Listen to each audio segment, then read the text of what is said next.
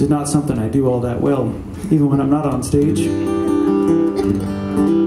going to try a song. This is, I released a record in March of 2020, which is something that, you know, in hindsight, I wouldn't recommend anybody do.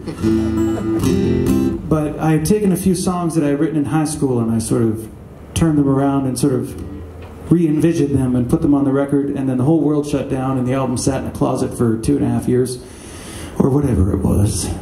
And then I finally got to do an album release with it. And this tune is called Shine On, and I usually play this with the full band, but I've been working on sort of a more acoustic version of it, so if you feel like jumping up and down and doing some cartwheels or something to make it still feel a little bit rock and roll, please do.